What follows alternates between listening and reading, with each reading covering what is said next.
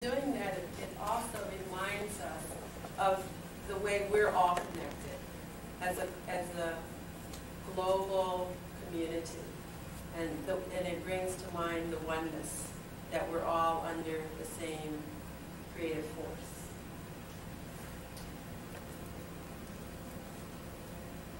One of the questions as a clinician I ask always my patients is, who are you and what do you want?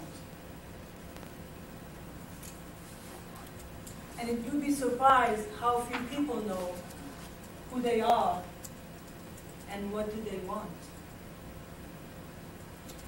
And literally, if you know the answer to this question, many of our processes and many of our interactions and many of our reactions change. Just simply by that. And really the process of consultation has been given to the world for that purpose. For us to know who we are and what do we want. They say a professor in England had it on his answering machine. Anybody would call him, that was the question. He says, who are you? And what do you want? Wonderful. Wonderful. Okay. And actually, one day I had emailed somebody something, and they emailed me back, who are you? And what do you want? I thought, wow, I don't have any clue.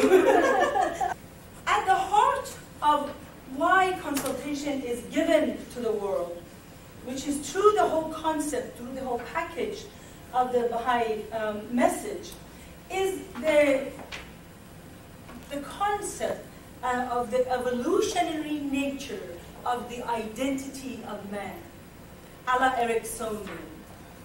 Erickson says, we are one man, but we change.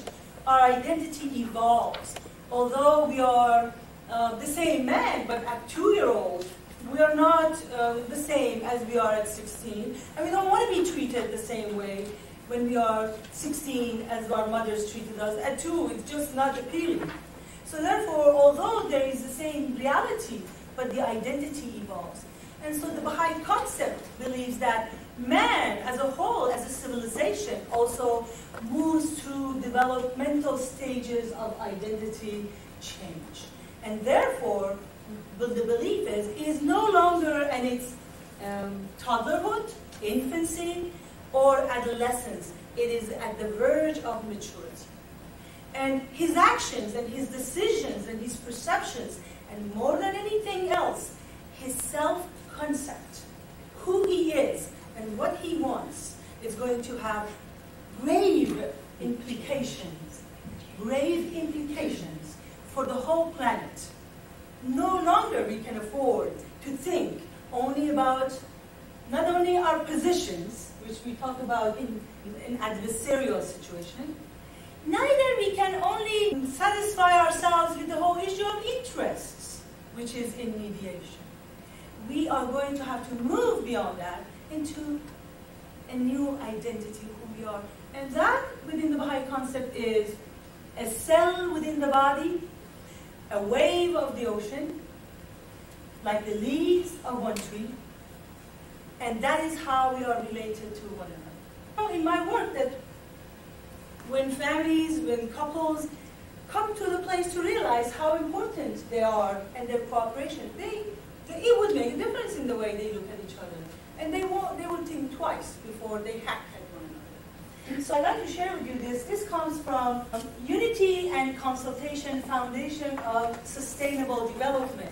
This is quoted in the Blue Book that Judge Dorothy Nelson, our very eloquent federal judge, who is always one of the promoters of alternative dispute resolution. And Dorothy, very eloquently, she's given that talk in High Peace Chair at the University of Maryland. It says, as the 20th century draws to a close, and mankind is emerging from its rebellious adolescent stage of development and reaching out to attain maturity, humanity is now confronted with a series of interrelated problems that threaten both the fabric of civilized life and the natural world itself. The resolution of these problems, crushing poverty amidst vast sections of the developing world, oppression of women and minority groups, intractable political, religious, and ethnic conflicts, and disruption of global ecosystems, among others, will require unprecedented levels of cooperation and coordination that surpass anything in humanity's collective experience. So we are not going to be able to resolve it with what we knew. If we keep doing what we did, we're going to keep getting what we got. And that's not going to be enough, especially now that we are in each other's backyard, not only that, in each other's homes. Look at internet, how it has removed every boundary that we thought. And it is clear that the boundaries that we thought, they're only nothing but the figments of our imagination. So therefore, we need to shift to a new reality. Again, who are we? And what do we want is the question. And here it says,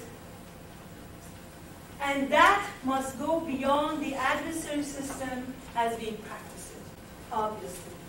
This is a process of education. It is not only for lawyers, it is not only for teachers, it is not only for educators, it's not only for parents. This is for the grassroots. Because the problem that you're dealing with has to be dealt with by every single human being on the planet.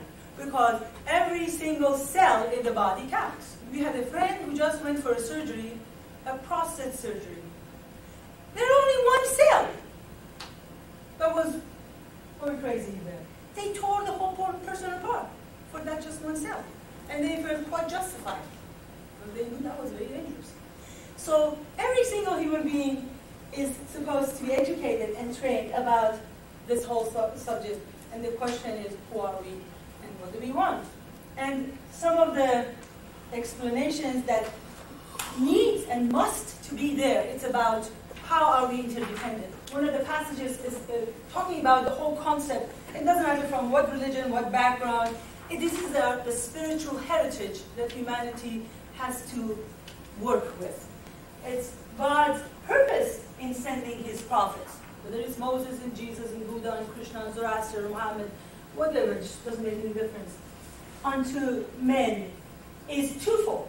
The first is to liberate the children of men from darkness of ignorance and guide them to the light of the true understanding. So remember, it's true understanding. The second is to ensure the peace and tranquility of mankind and provide all the means by which it can be established. So two things we need. How to understand one another and how to live in peace with each other. And gosh, if you don't have that, there's no family, there's no community, there's no civilization, there is no life.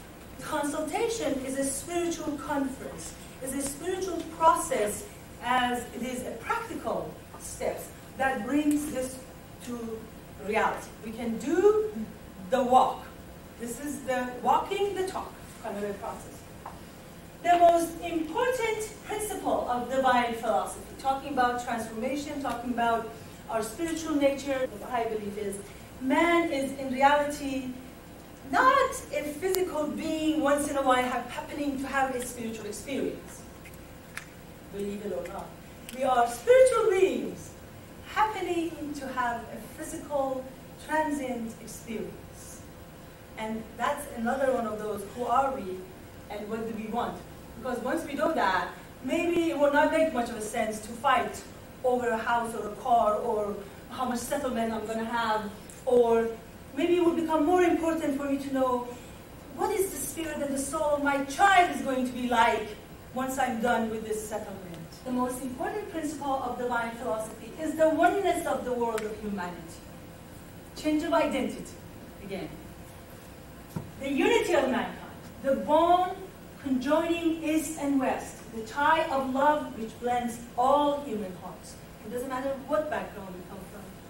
Therefore, it is our duty to put forth our greatest effort and summon all our energies in order that the bonds of unity and accord may be established among mankind. Notice there is no distinction as who. It's not the educated, it's not the rich, it's not the women, it's not the blacks, it's not the white, it is every cell.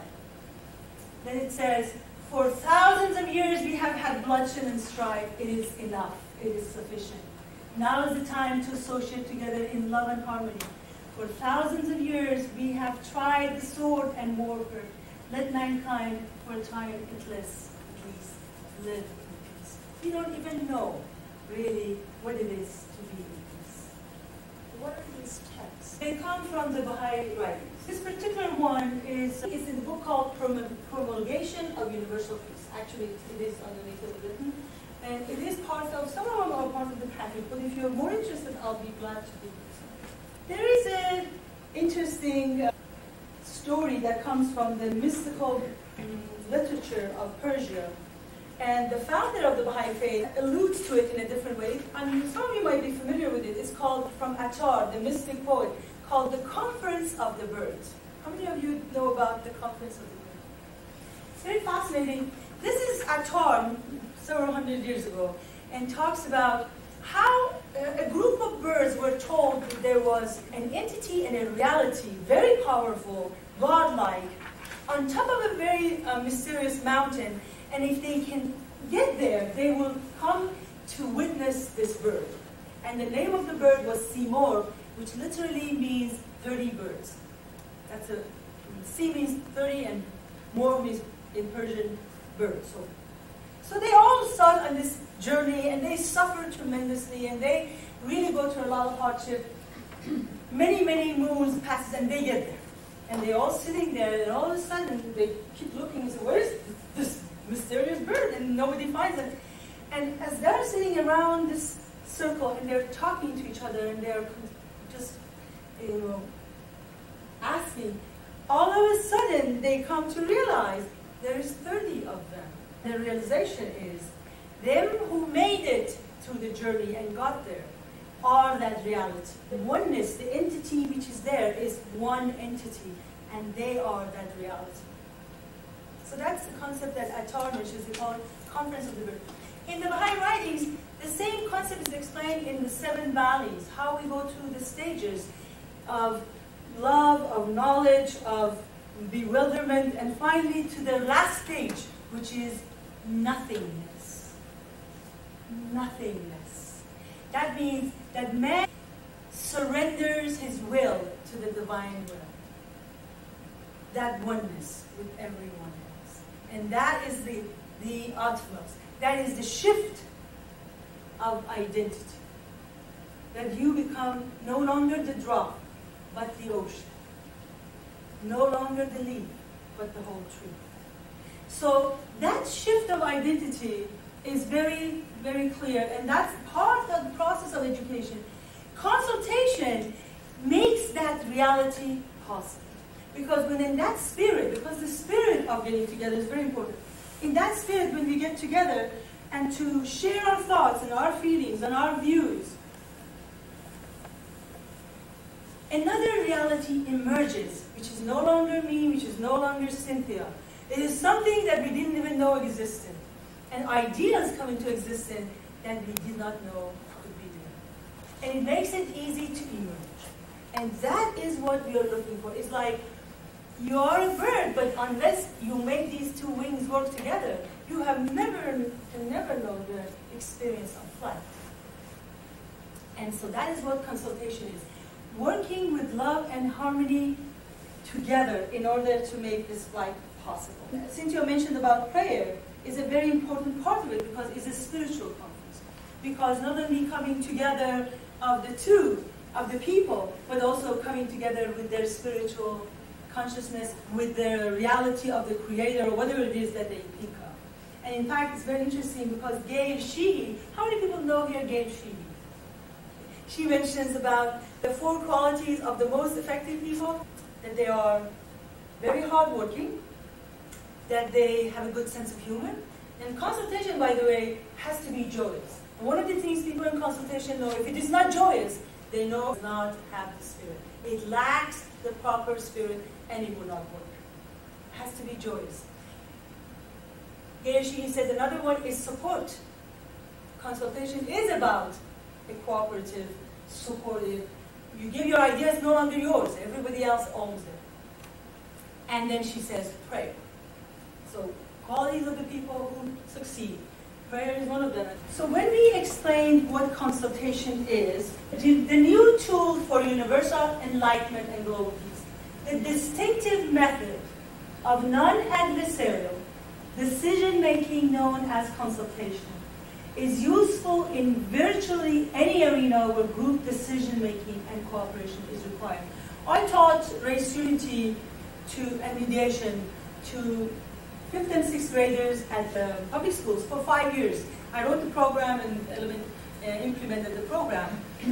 I knew for sure, unless I teach them who they are, they won't be able to use mediation, because if you don't know who you are, you come from your adversarial sense of, if I get all of it, then the other one is not going to get of it. If they get much of it, I will not get enough for me. That mindset, you can never solve a problem. It doesn't matter how many skills you have. It's an issue of attitude, who we are. So once we taught them the whole process, and one of the little girls in there, initially she was just sitting like that, and I said, what are you doing? She says, okay, my hand is stuck to my face. I said, oh my gosh, I hope she's okay. So at the end, she was beaming with power after a year and a half, and the principal kept saying, God, I can't realize, I can't understand. This is not this girl. She had no sense of self. And now she was ready to go and speak in front of the president about the issue of racism.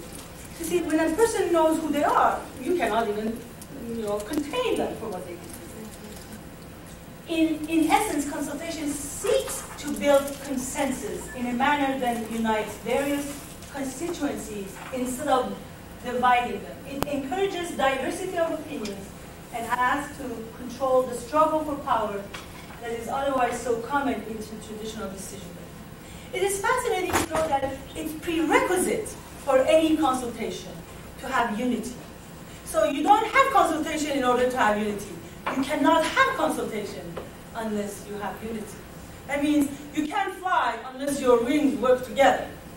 So forget it. If you want to go find out what's going on up in the air, first you need to work the two wings together in order to get up there. So it's a prerequisite to have it. And I'd like to share with you a little picture. Different elected bodies in the different parts of the world, they call Bahai Spiritual Assembly. These are elected councils that work through consultation in different parts of the world. The one which is up there, believe it or not, is National Governing Council of the Baha'is of South Africa during apartheid. Then look at their faces, first of all. I wish you could see it. And the joy in their face. This was illegal, and I bet you if they knew that blacks and the whites were sitting together in one room, that would be very, very dangerous. And then the one in the bottom, it's a village. In Africa somewhere, people consult, and that's how they decide on their affairs. Doesn't matter how important, how significant, how insignificant. Families consult. Communities consult, governments can consult. The whole administrative system of the Baha'i world, which is global community, does its work through consultation. And as a result, the spirit of love and cooperation, it is something to behold. And again, on the corner it says, he who is your Lord, the all-merciful, cherishes in his heart the desire of beholding the entire human race as one soul and one body. That is the desire. That is the spiritual destiny. That's who we are, and that's what we should want. There is a story that I've enjoyed very much to share. A new packed program for parents who go through divorce and custody at courts. And when the parents come there, they are really divided. And this poor child in the middle who is depending on these two wings to take them off. And these two wings are hacking at each other at any cost. And this hostage, this child in the middle, who can't do anything to get himself free, is begging as though to these two wings, please, could you work in harmony for my sake? The hope is that we can look at our identity and say to ourselves, is this serving me right? is this going to keep me going and we can continue this civilization? Or are we going to fall apart as we are already in Bosnia, in Ireland, in Persia, I don't think there's any corner which is healthy left any longer. There's no limb that is not aching and not bleeding. But you have it in your package. It's a star, shape of a star. I use it in my clinical work. It just tells you how important and significant it is, how we see ourselves. And based on that, we can change our processes. For example, if I see myself in conflict, in an adversarial state with someone else, my thoughts come from that energy. Obviously, my feelings will come with that energy, and my intention, my wants, and my needs reflect the same adversarial system. A few days ago, a patient of mine came and said, they are throwing out the aid in my little daughter's class, who is having completely difficulty in speech. They're throwing the aid out. Can you come with me as my therapist and tell them that they shouldn't be doing that and fight for me? And I said, oh, okay, well, let's look at that. I said to her, you know what? I realize that you are very attached to this concept that maybe we should tell the teachers not to do that or that, but how about if we go with an open mind? How about if we go with the mind that these teachers love your daughter just as much and they want her best? And let's go and see what we can discover rather than go with a predetermined idea. And she said, that's okay, we can do that. So we went there and we sat, and lo and behold, what we discovered. After all these teachers and aides and speech therapists got together, something that we would have never known if we had used an adversarial or any other system. And that the kid was suffering from what they call the voluntary mutism. The child uses control not to talk in order to control the situation.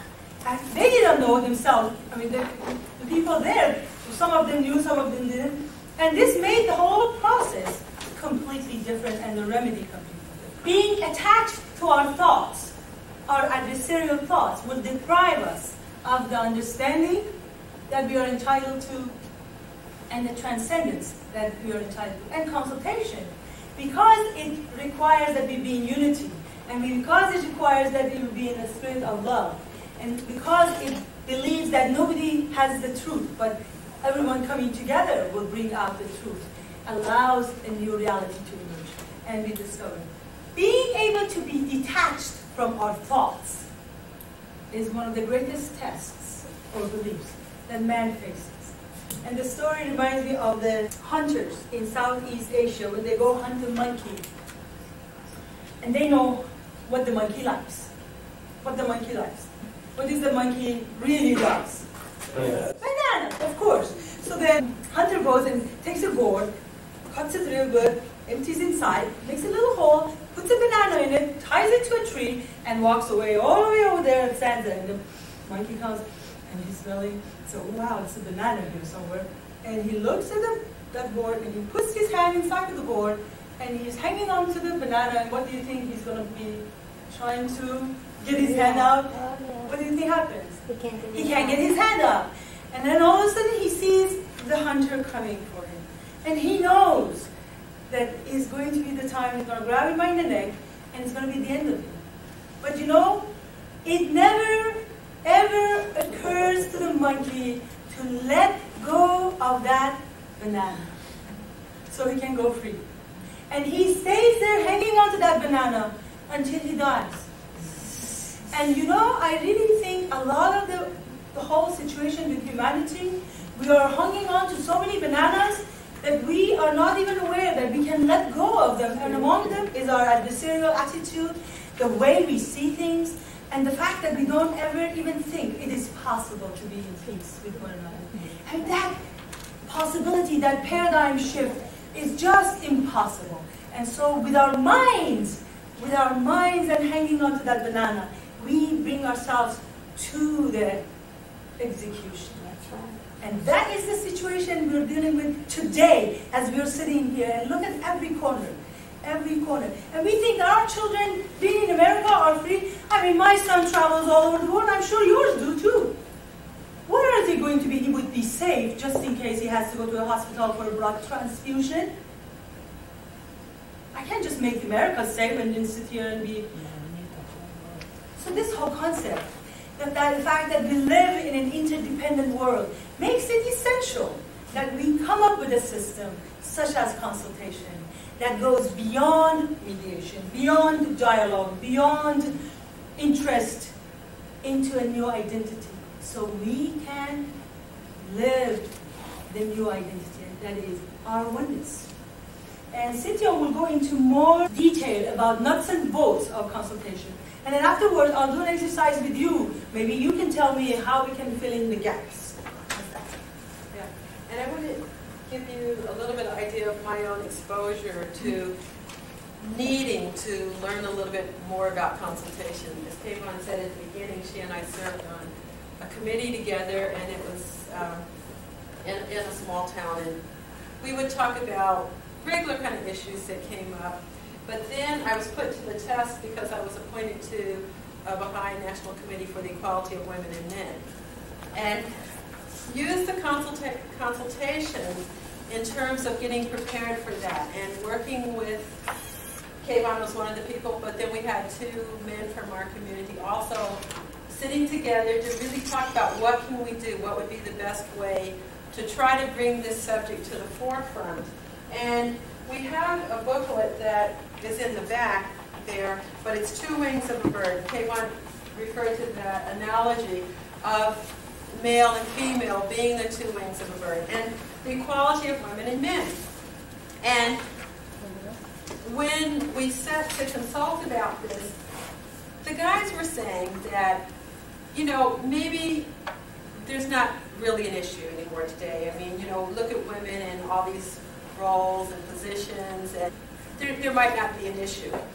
And there's a statement, paragraph in the statement that talks about the damaging effects of gender prejudice or fault line beneath the foundation of our national life. Now, this sort of struck home to me because once I moved to California about 15 years ago, and once we bought our home, someone explained to us about the Andreas fault line. It was, you know, relatively close. So this paragraph sort of struck a chord with me. And it's talking about that the gains for women rest uneasily on unchanged, often unexamined, inherited assumptions. And so now if you think that there's not a problem anymore, then, you know, I was thinking, well, gee, in a workshop, if I'm trying to get people to give me what some of those assumptions are, but if people don't think there's a problem, you know, nobody's going to have anything to say. So therefore, if you really want people to reflect more, it's good to let them write. So I had passed out sheets of paper, and I said, just on each sheet, write one assumption. And some people said, well, can I have additional sheets? So I saw people furiously writing all these assumptions about women and men. But then when I asked people after they'd been writing for some time, I said, okay, hold it. All right, why don't we read some of these? And there's absolute silence. And I'm going like, wait a minute, I know I saw people writing. I know there were ideas here, what's going on? So I said, oh, do you want to pass them up? And I read, oh yeah, they wanted to get rid of them because nobody wanted to be held accountable or blamed for thinking what they were thinking. So when they passed them up and I started reading them, I was like, oh my gosh. I mean, like, women are weak, men are strong. I mean, and I had a thick stack there. So I knew I was going to need help getting through this. And I think if I hadn't consulted about this to start with, and I hadn't thought that this was a good idea, at that point in time when I had that stack, I know I would have just second-guessed myself. Oh no, I shouldn't have tackled this. Oh, what am I doing? But part of the consultation process is to think about it, to look at your ideas ahead of time, to really look at the spiritual foundation of it, and then to go forward. Once you have a group consensus, then you really move forward with it. So in that moment when I had those, I had that sense of confidence that this is going to work, you know, that this process will work. And so I got through it. I elicited some help, though, to help read those things because they were really sort of painful. And what part of the notion, too, is that how do you then look at these issues still with love and compassion and respect for everybody there? not to gloss over the real issues, but not to make it divisive. I think so much what I've seen, because I've worked in multicultural issues and gender issues for quite some time, is that some of the meetings you go to, everybody just feels beat up at the end of it. Either beat up or misunderstood, and I'm not ever going to go back and talk to those people again about that subject. You know, and consultation gives us a way of tackling the hard issues. And no one's getting beat up, but no one has to be silent. We all get to express what we're really feeling, what we're thinking, but we do it in a loving, respectful manner. And that's the part that we want to talk about. How do we make that happen? And as Keyvan said, there's so much to the notion and the spiritual principle of the oneness and unity. That is foremost in our minds and in our hearts and in our spirits as we sit down to do consultation. Fortunately, you have these in your packet, but part of it I wanted on this middle one, that the well-being of mankind, its peace and security, are unattainable unless and until its unity is firmly established. Unity really is that key foundation that we're needing to look at. And when we think about, when we add the gender issues, or when we add racial and ethnic issues, when we add class differences, we really then need 100 times more consideration and tact when issues like this are being addressed. And so we have to then stretch that much more, even beyond ourselves. We have to become that much more detached, or at least thinking of it from the global perspective. How are we going to make the whole situation better? I think since you're here, you probably already realized that we need to take action for what we say we believe in. If we say that something's important to us, we need to be able to have some way of proving that, some way of demonstrating that. And I love this quote. Know ye not why we created ye all from the same dust, that no one should exalt himself over the other. Ponder at all times in your heart how you were created. Since we have created you all from the same substance, it is incumbent upon you to be even as one soul, to walk with the same feet, eat with the same mouth, and dwell in the same land. That from your inmost being, by your deeds and actions, the signs of oneness and the essence of detachment may be made manifest. And when I first read that part about detachment didn't make sense to me, because it's like, well, no, you can't. I was thinking of detached as being aloof from it. But here it's more like the detachment from what you might say is self-identity, and looking more at the global picture. And then the question of what profit is there in agreeing that universal friendship is good, and talking of the solidarity of the human race as a grand ideal, unless these thoughts are translated into the world of action, they are useless. The wrong in the world continues to exist just because people talk of their ideals and don't put them into action. How do we put this into action? We really want to meet together to talk, and this could be an area of dispute or conflict between two people or between a whole group. It works really good in both situations. And some of the Baha'i writings talk about consultation as like that lamp of guidance. It's really going to bring the light to the subject and really provide greater awareness. It really provides a means of being able to talk with each other, to communicate with each other, and to still know that it's all going to be towards the common good. When you do this, are you starting already from a place where people trust each other, or are you using it as a means to become distrust? Does that question make sense? It does. Do people already trust each other when they walk into the room? When you come together, You said distrust, but it might be that I just don't know you yet, so there may not be an element of trust, you know. But then the process helps build that. But may I explain a little? It is the triangular relationship. It is not so much that I trust you per se, but it is the fact that I trust in God, and then you trust in God, and we connect in that sense. But you and I know that we both trust in God, and I believe that about you. That is essential. That is essential. And I already believe that about you, that you do. Exactly. That is essential, because otherwise it will not. In other words, you don't use this in divorce mediation. Yes. Yes, we do. But do you do it, No. do you use it in consultation between different religious groups, for instance?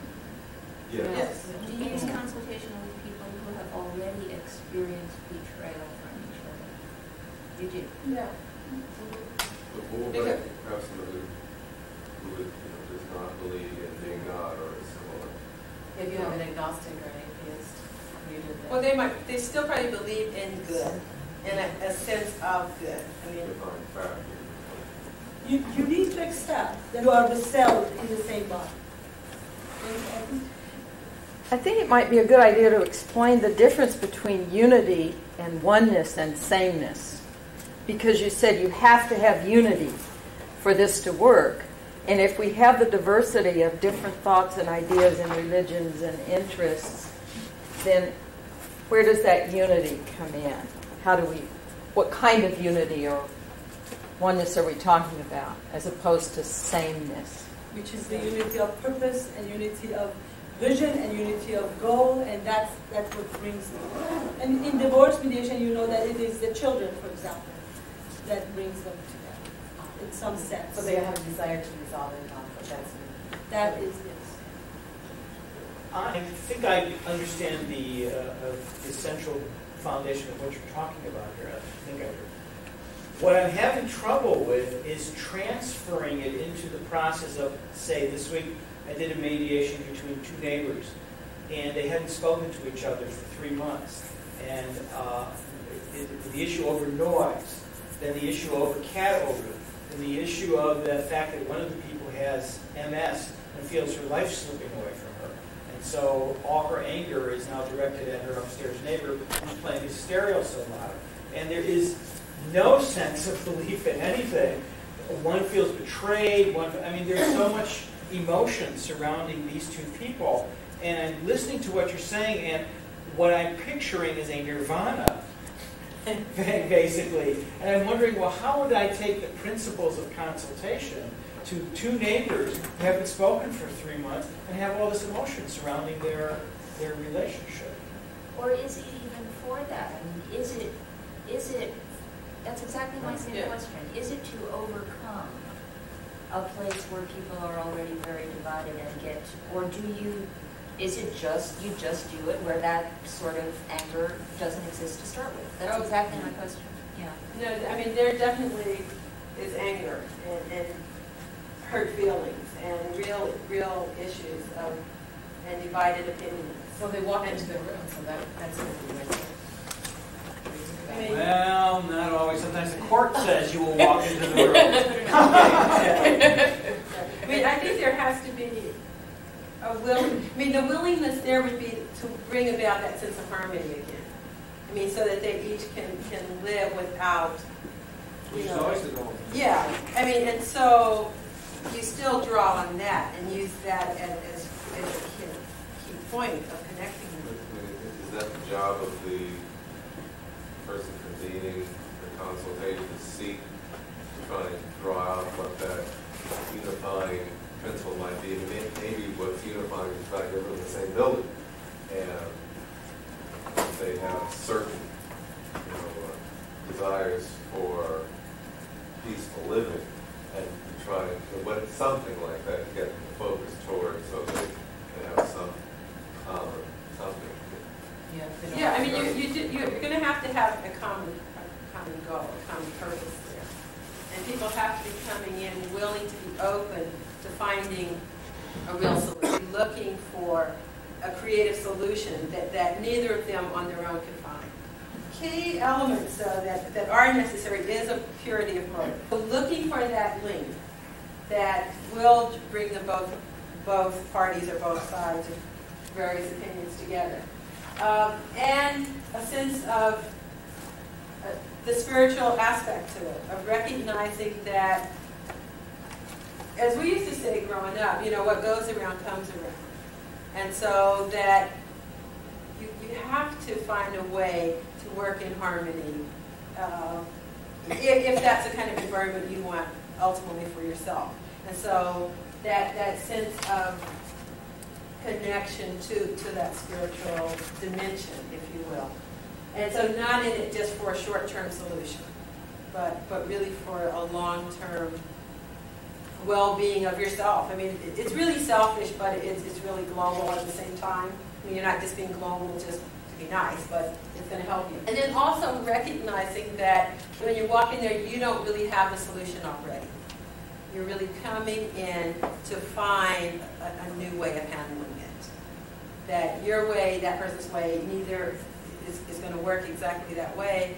And really, with that sense of humbleness that I don't know the answers, I don't have the answers, together we get to something that we can, that will make it work for us. So realizing that there is a sense of patience required in this. You do need that sense of absolute love and harmony. Now, that's where you're saying, well, can there already be some hard feelings? Yes.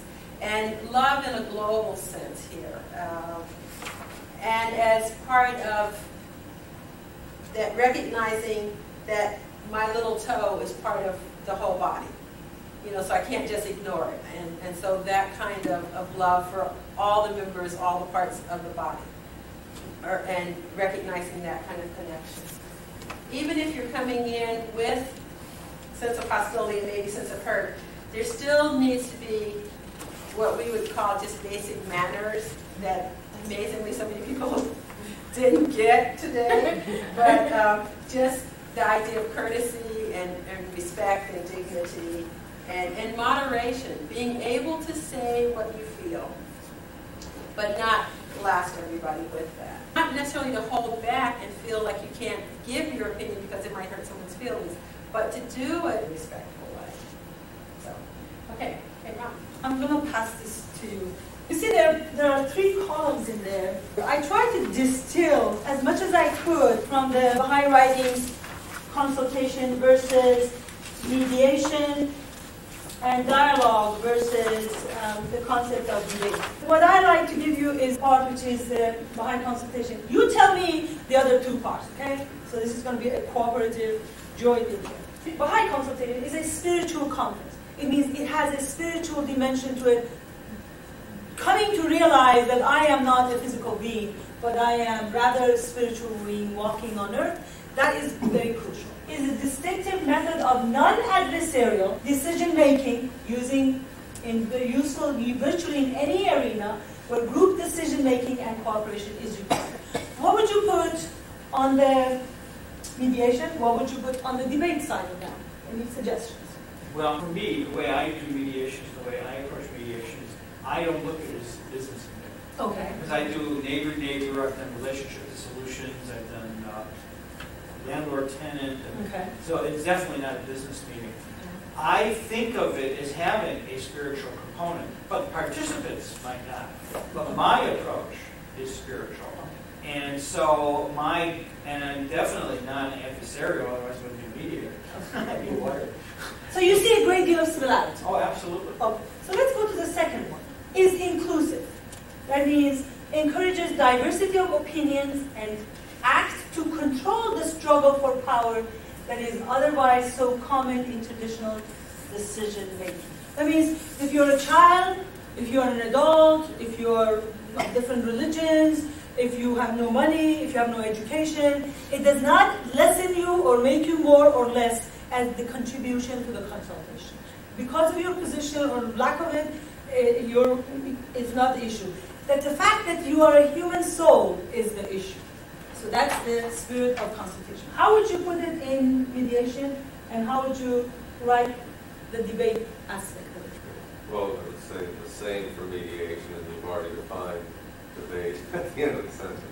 Okay. Acts to That was control the easy. struggle. Yeah. Okay. Actually, I would go one step further and say in mediation what you're trying to do is create alternatives and options which really will allow the participants to have their own way, but not at the expense of someone else. Talk about it as making the pie bigger so that everybody gets the size they want. It doesn't require agreement on anything except how big the pie we're going to get. And in consultation, there is no mediator or facilitator. In consultation, the spirit of consultation, everybody participates, and the rules will govern the process of consultation. So if I speak, you are quiet and you listen.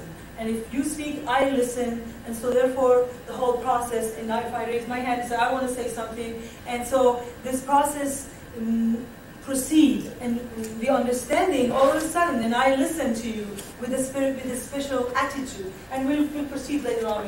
Associating with another attorney who is also, who likes mediation, trains in mediation as a mediator, our discussions tend to be more like that than your typical lawyer discussion. There tend to be a lot more listening because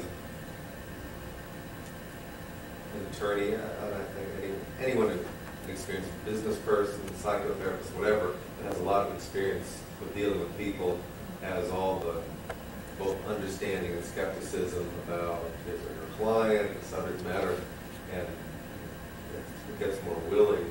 So in essence, what you're talking about is the spirit. Is if the spirit is amicable and friendly and cooperative, somehow the act follows. The behavior follows the spirit. Okay.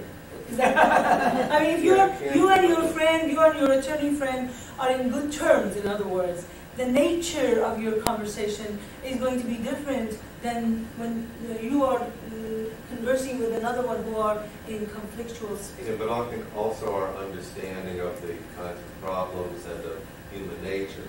Right. I mean, I think there are lots of people that are friends and negotiate that hide everything from each other nonetheless when they're dealing with business, and that's different.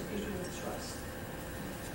Yeah. Let's go a little bit deeper, and then Okay. we can open it up for all kinds of comments. Unity is prerequisite. It requires two essential conditions in consultation. The first duty of the members is to affect their own unity and harmony in order to obtain good results to find the truth. And that means that when you come and sit in consultation, you're saying to me that I'm going to join with you in looking at this problem here and try to understand it. And in my clinical work, I say, well, you're the mother, you're the father, you're the thing, but the problem is not in you, but the problem is somewhere in the middle. Can we, all of us, use our faculties and try to figure it out and look at it and discover it? And somehow, in a way, mentally separating yourself and taking a distance and looking at it over there really helps people to come to see it personally. So how would you put that in dialogue, and how would you fit the part which is for debate? I mean, the debate, I tried to pick it up from very famous people for the debate part, so we don't have any work to do. But how would you put the dialogue or the mediation? Are they the same? Can you see it different? What is your perception? I think that if you're already there as a prerequisite that people are in this state of mind before they, what's confusing me is that in mediation, people don't start out this way, but hopefully they end up this way through the process of mediation. And it is my perception about people that if they are already in this state of mind, conflict tends to sort of resolve itself or fall out. So I'm confused about what's there to talk about when you walk into the consultation room if you're already in a spirit of goodwill, and if it's not about taking you from a spirit of bad will into a spirit of goodwill, what is it that you are doing? Consultation is not only for resolving disputes. So therefore, you're not coming to consultation only when you're having a conflict with someone. You can be in complete harmony with someone, but you might be really puzzled about something that you cannot make a decision. You don't know, for example, should we send the child to a school which which is like about 5 states away, or should we keep the child here and have him in a school? And the mother says, no, I think I should have him here because we need for him to be close. And the father said, no, he needs to become a man, he has to go over there.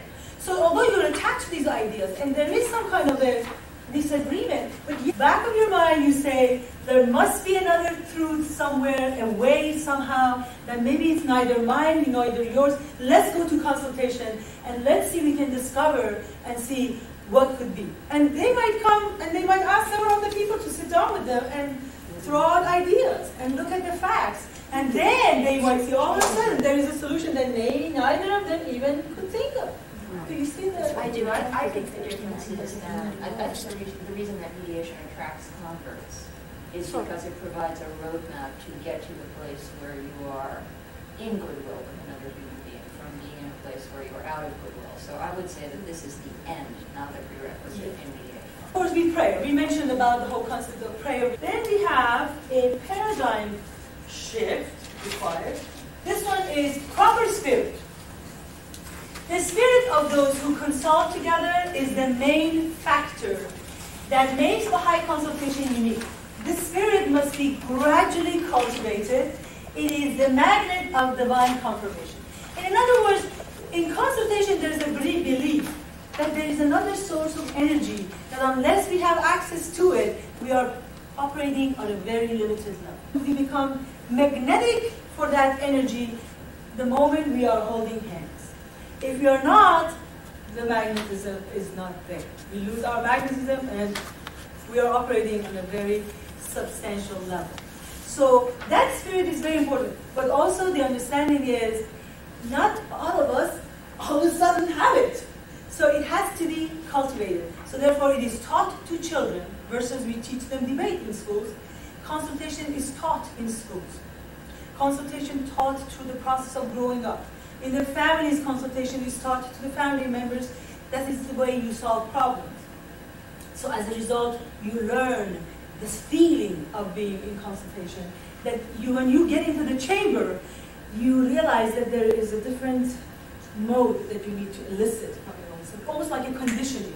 So therefore, it's a gradual, evolving, educational process. That you need to be patient with one another, so you don't say, okay, Cynthia, since you're so angry at me, and you're coming with such anger, I don't think we should consult, and so we're going to leave. No, we will do it, and each time we get a little bit better.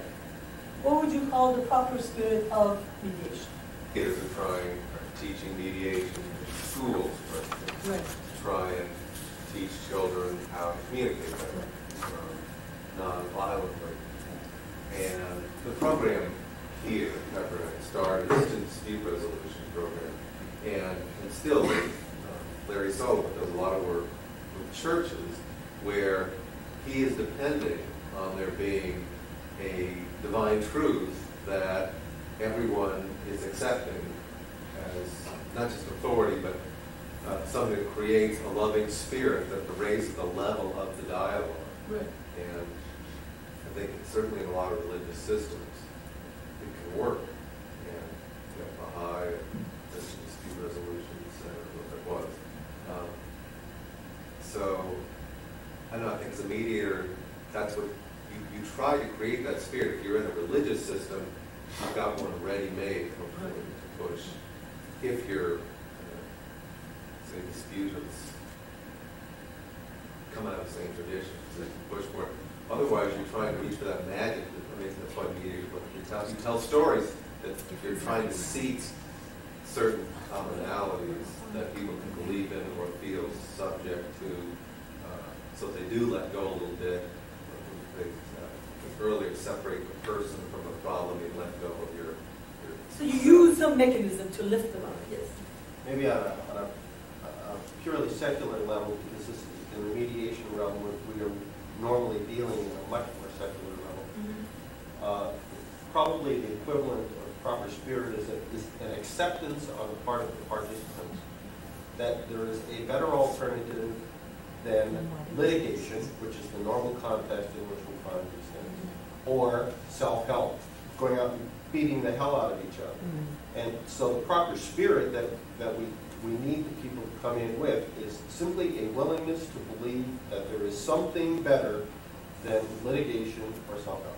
Yes. And the other thing we say, we are asked to suspend distrust either of the other parties or even better, to trust the process, trust the mediator. We sort of elevate the process of the mediator to that almost divine status, egotistical.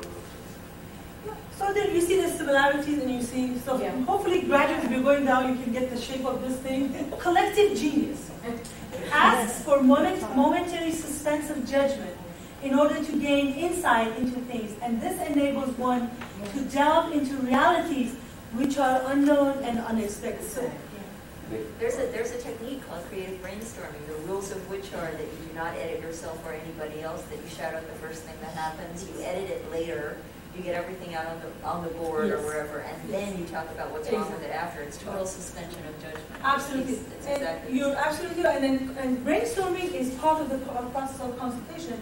Now, consultation is only 150 years old. So now, but it's very interesting to know the whole concept of self. The concept of self is a 20th century concept. We did not think about self, but this whole concept of self within the Baha'i writings has been there for, in this past 150 years. Self as we look at it this way, and then we recognize there are two selves. We have a spiritual self, and we have a material animal self. And these two are in the same person. And so therefore, there is also always the possibility of conflict within. So there is always this possibility of consultation within. So yes, we consult with ourselves and with our souls. We say, you know, should I do it? Should I?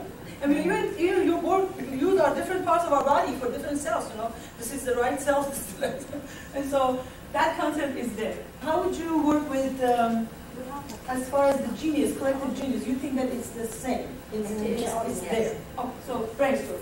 Humility. In consultation warns against voicing our opinion as correct and right, but setting it forth as a contribution to the consensus of opinions, for the light of reality becomes apparent when two opinions coincide. Now, people in consultation, they know that it has to be just the opinions, cannot be the personalities. If the personalities start clashing, it's going to be dead. But if ideas clash, the spark of truth will come from. Now, the discipline is to be able to separate your ideas from your own self. It is very hard because we have been taught that our ideas is ours, and we assert ourselves by opposing somebody else's idea. That is a training that we are taught, and the Baha'i view absolutely is negating that. It says whoever argues with another person to make themselves look good, both of them are wrong. So forget it, don't even work on it. So therefore, this discipline has to gradually be nurtured. That I will offer my idea, no longer is mine. Once I said, maybe we should put all these chairs over there, then you might say, well, I think maybe we should. Then I'm not going to be attached to that idea. Whatever she does with it, I don't care because it is just an idea. Because you let it go. I just have to let it go. If I go with it, then it's no longer spirit of consultation. It is going to be my little personality hanging around and getting bruised. And eventually I will be unfit to be consultation. How does the concept, though, of persuasion fit in there? There is no persuasion in the process of consultation. Because you are open. There's no need for you to persuade me. I am open. Your idea, as you letting your ideas float, I am like a magnet trying to see how it works in this whole process, how I can build consensus with it. So therefore, I am attracted to your ideas. You don't have to go anywhere to convince. But I think that doesn't necessarily fit the mediation. Are you always together in the same room? What if there's an impasse? Do you ever caucus or go separate with an individual? Or? Actually, there's somewhere down in the bottom says, if disagreements happen, you cannot work in an environment where there is disagreement. What you do, you take a break, you say a prayer, you take a break, you go for a walk, you postpone. But you come back again together. The same day? There is no, or you can decide to come back later. But whenever it is, you come back when you are fit. You do not continue if there is wrangling and if there is differences and there is feeling of negative feelings, you stop. But you never work with an individual separate? It's There's always- no caucusing because there's no mediators in there. Okay. Everybody talks together. There's no facilitator. No. There's no neutral. No, but you can have a chairperson, you can have a secretary, and these are people who are officers, but they don't have any more rights or any special roles than anybody else, so they're part of the process of consultation. And if anything, the chairperson probably will wait to be last as far as expressing his views. Margaret, do you want to say something? I was just thinking that each of us has our own color of a little piece of wax. In consultation, this is your idea, and you've massaged it yourself, and your imprint is on it. But then you put it onto the table. It belongs to the group. Theirs mix in with it. You work together to massage it and to find the truth that exists in that conglomerate. And no one color is better than another, and no shape is better than another, but all are needed to reach the best consensus. That there is no minority report or position of the opposition in the consultation process. If a decision is wrong, let's say people make a decision, it will become evident in its implementation, but only if the decision-making group and indeed the community at large support it wholeheartedly. This commitment to unity ensures that if a decision or a project fails, the problem lies in the idea itself and not in the lack of support from the community that sabotages it. So basically you make a decision, you support it, everybody supports it. And then you try it. If it didn't work, you all come back together, sit at the table, and then figure out another decision. Once you make that decision, you all support it again. So you see, there is no position. When the decision doesn't work. When the spirit moves you. No, because everybody is supporting to make the decision work. And if you know that you were supposed to get something done, if it didn't work, then there is a built-in process, because consultation is part of the process of the life of the community.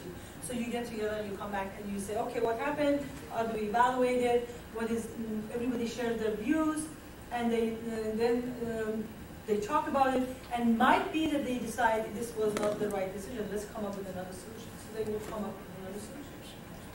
I was just going to say on this, the question of humility, and the definition here says mediation and understanding of compromise. That's not true for me in mediation. It's not about compromise, and it's never about compromise for me. But for me, the idea about humility came, and it was a major movement for me when I realized I didn't have to come up with a solution. It was not my role as the mediator to come up with a solution for the parties. They have to come up with a solution for themselves. I can throw ideas on the table. I can help create an environment where they can talk, and neither of them has to compromise, and they're told that. They do not have to compromise. And in consultation, it is no individual's responsibility to come up with a solution, Right. but it is the group's responsibility to come up with a solution. Well, in this The case, it's the ideal- two parties. Right. The ideal is consensus. The ideal is if they cannot reach consensus, then they vote. But once they vote, even if it is 5 people against 4, once they vote, then everybody has to support that idea wholeheartedly, as though it was theirs. And then they will know whether the idea was good or not. Other than that, they will not never know because somebody has sabotaged it. Keyvan, going back to your first idea of the requirement of unity, we're taught that unity is more important than the right decision.